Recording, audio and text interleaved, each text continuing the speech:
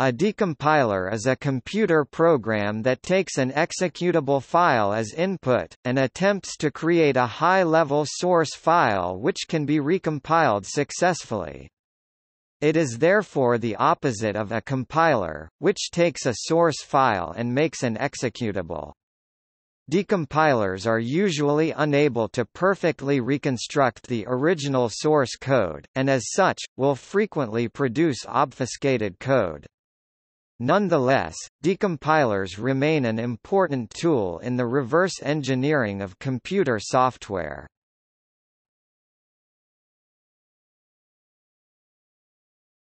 Topic: Introduction.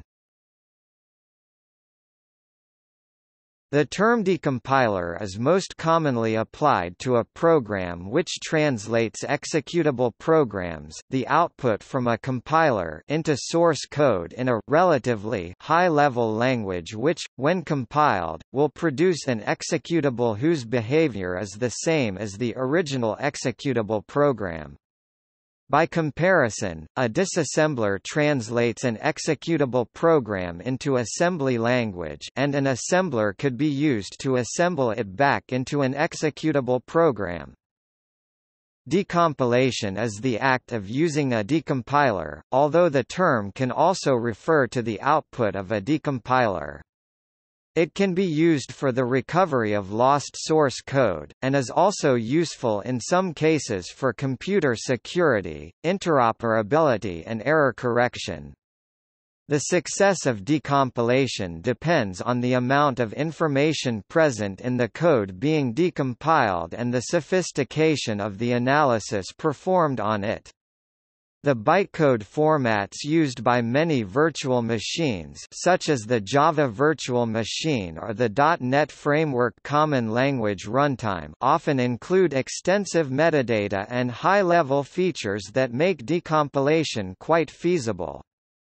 The presence of debug data can make it possible to reproduce the original variable and structure names and even the line numbers. Machine language without such metadata or debug data is much harder to decompile. Some compilers and post-compilation tools produce obfuscated code, that is, they attempt to produce output that is very difficult to decompile. This is done to make it more difficult to reverse engineer the executable.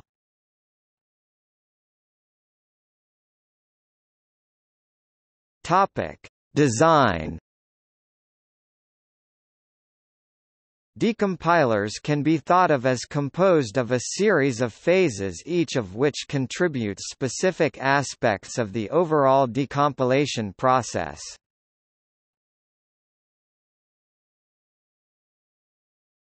Topic: Loader.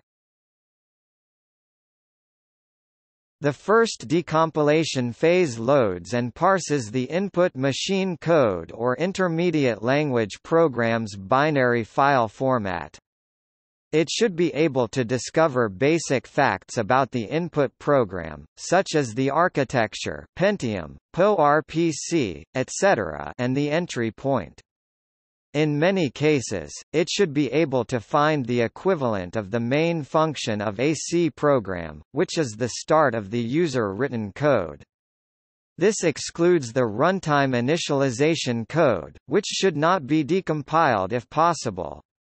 If available, the symbol tables and debug data are also loaded. The front end may be able to identify the libraries used even if they are linked with the code. This will provide library interfaces. If it can determine the compiler or compilers used, it may provide useful information in identifying code idioms.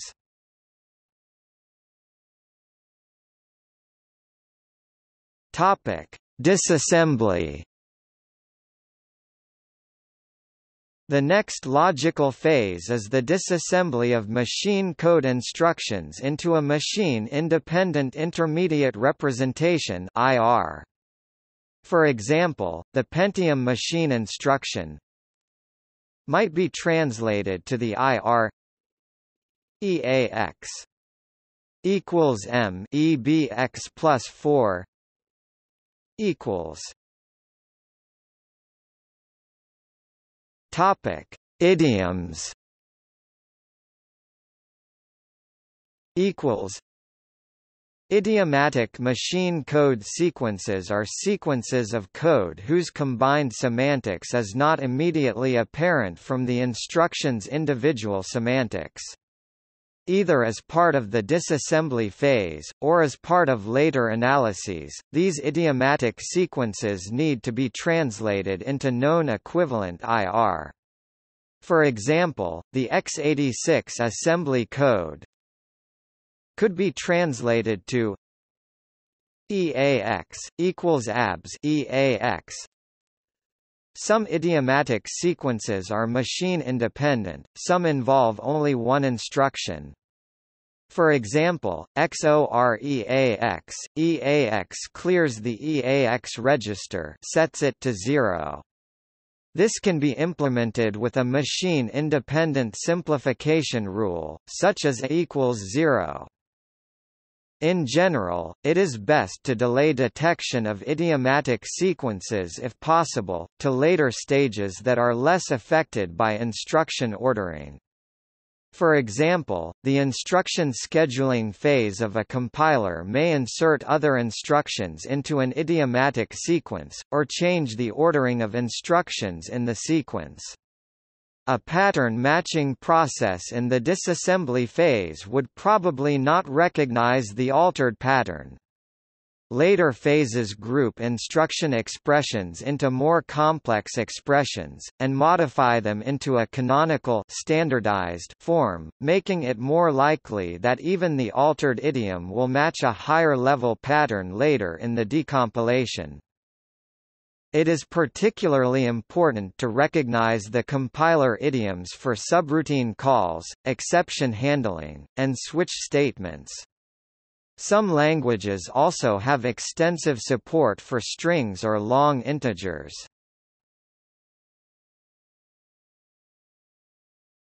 Topic: Program analysis. Various program analyses can be applied to the IR. In particular, expression propagation combines the semantics of several instructions into more complex expressions. For example, could result in the following IR after expression propagation: M EBX plus 1 2 equals M EBX plus 1 2 M EBX plus 4 plus M EBX plus 8. The resulting expression is more like high-level language, and has also eliminated the use of the machine register EAX. Later analyses may eliminate the EBX register.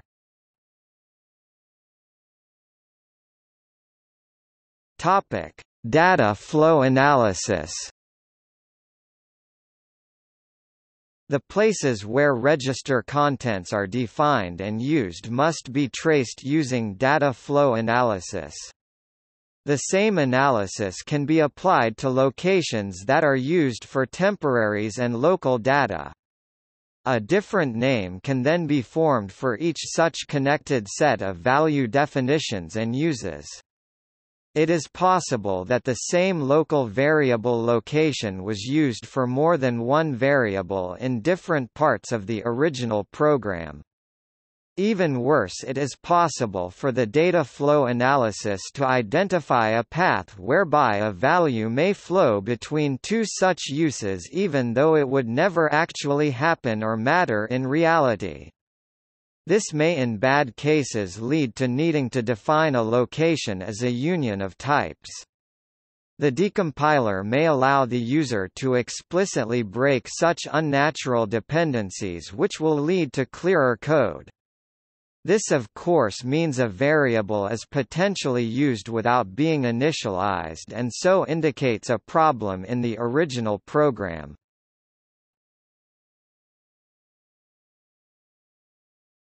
Topic: Type analysis. A good machine code decompiler will perform type analysis. Here, the way registers or memory locations are used result in constraints on the possible type of the location. For example, an instruction implies that the operand is an integer. Programs do not use such an operation on floating point values except in special library code or on pointers. An add instruction results in three constraints, since the operands may be both integer, or one integer and one pointer with integer and pointer results respectively. The third constraint comes from the ordering of the two operands when the types are different. Various high-level expressions can be recognized which trigger recognition of structures or arrays. However, it is difficult to distinguish many of the possibilities, because of the freedom that machine code or even some high-level languages such as C allow with casts and pointer arithmetic. The example from the previous section could result in the following high-level code.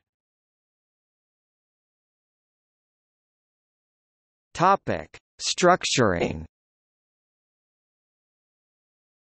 The penultimate decompilation phase involves structuring of the IR into higher-level constructs such as while loops and if, then, else conditional statements.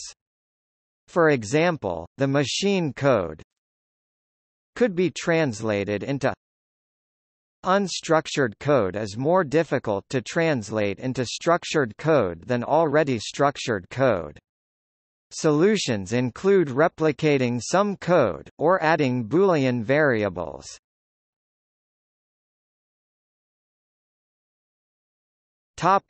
Code generation. The final phase is the generation of the high-level code in the back end of the decompiler. Just as a compiler may have several back-ends for generating machine code for different architectures, a decompiler may have several back-ends for generating high-level code in different high-level languages. Just before code generation, it may be desirable to allow an interactive editing of the IR, perhaps using some form of graphical user interface. This would allow the user to enter comments, and non-generic variable and function names. However, these are almost as easily entered in a post-decompilation edit. The user may want to change structural aspects, such as converting a while loop to a for loop. These are less readily modified with a simple text editor, although source code refactoring tools may assist with this process. The user may need to enter information that failed to be identified during the type analysis phase, e.g. modifying a memory expression to an array or structure expression. Finally, incorrect IR may need to be corrected, or changes made to cause the output code to be more readable.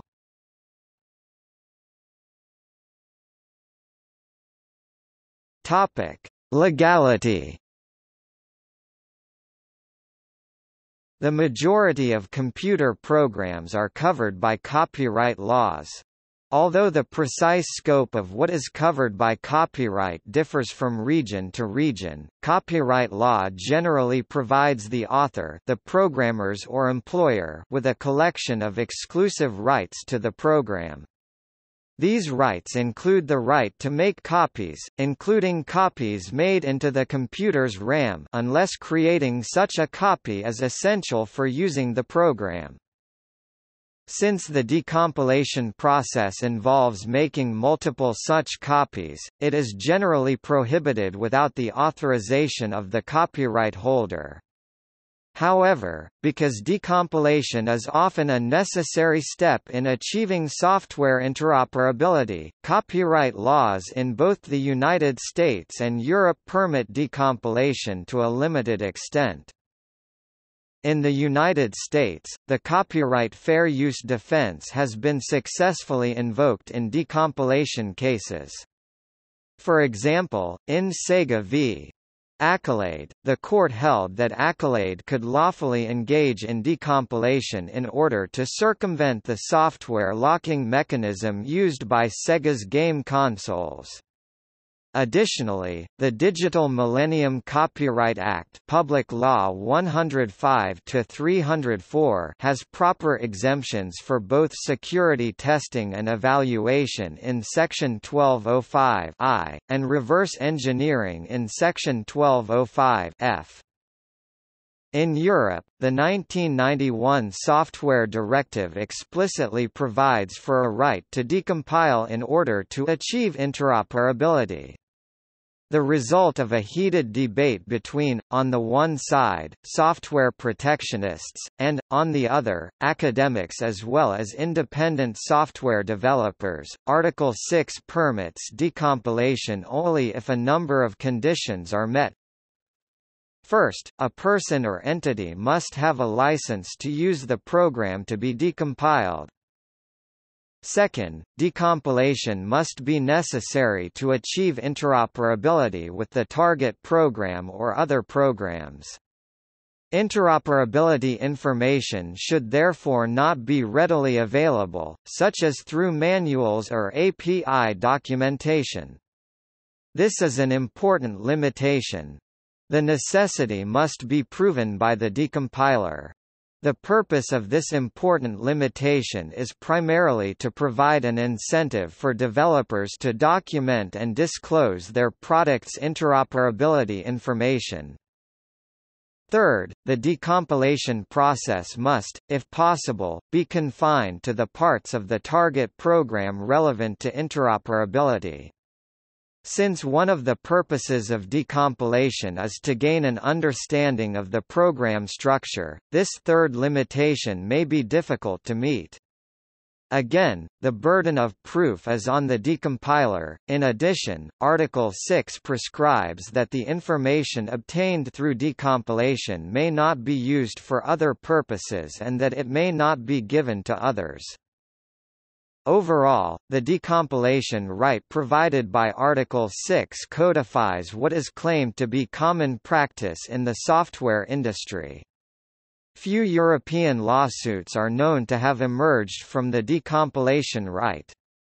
This could be interpreted as meaning one of three things. 1. The decompilation right is not used frequently and the decompilation right may therefore have been unnecessary. 2. The decompilation right functions well and provides sufficient legal certainty not to give rise to legal disputes. Or 3. Illegal decompilation goes largely undetected.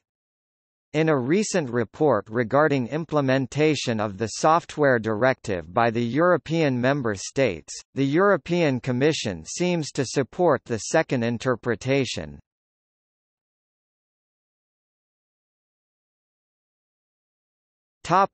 See also: Linker computing, Interpreter, Abstract interpretation, Mocha decompiler, Java decompiler, JAD decompiler, Net reflector, JEB decompiler, Android app decompiler, DEX and APK.